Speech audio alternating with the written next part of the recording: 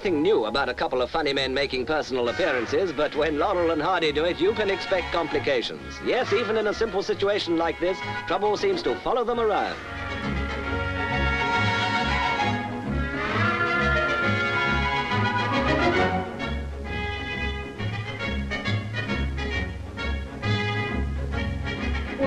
Mr. Oliver Hardy, Bachelor of Arts, always appears to have the situation under control, but somehow things just don't seem to work out that way.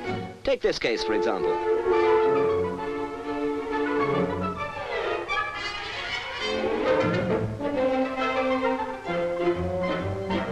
Yes, they've made it, and now everybody's happy. Laurel and Hardy, for 30 years, two of the best-known funny men in films, are at Northampton for the start of a music hall tour.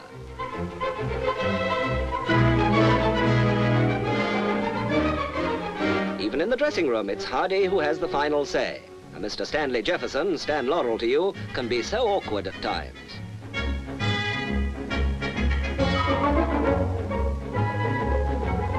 Nothing like a respectable bowler to put the finishing touch to an important personal appearance. Usually it's Ollie who gives Stan a well-deserved brush-off. Now it looks as if the situation's reversed. But if they're not out soon, it'll be a dusting down for both of them.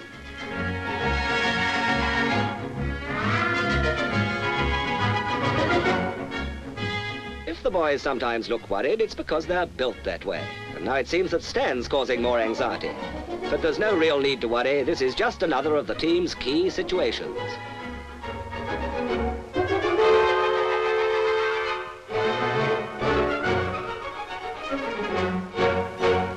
A Pathé cameraman ran into a couple of old friends, Oliver Hardy and Stan Laurel, on their way to the capital for the Royal Command performance.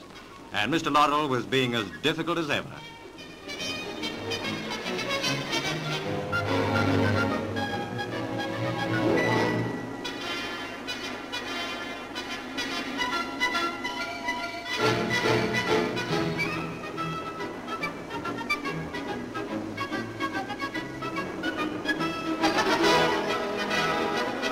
Both gentlemen seem to be having trouble with the French food situation. But why are they worrying? Over here, they'll be darned lucky if they get any food at all.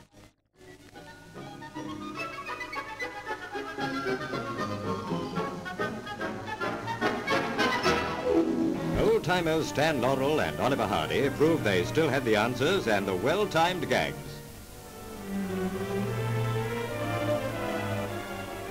Anything especially you want to do over here, Oliver? Nothing, but try and make the people happy, and will you keep quiet a minute? And have a good time, and have everyone else have a good time. I'm talking to the gentleman. Will you keep quiet just a moment? And then I think that after a couple of weeks we might... What is it? You're standing on my foot. Oh, I'm sorry.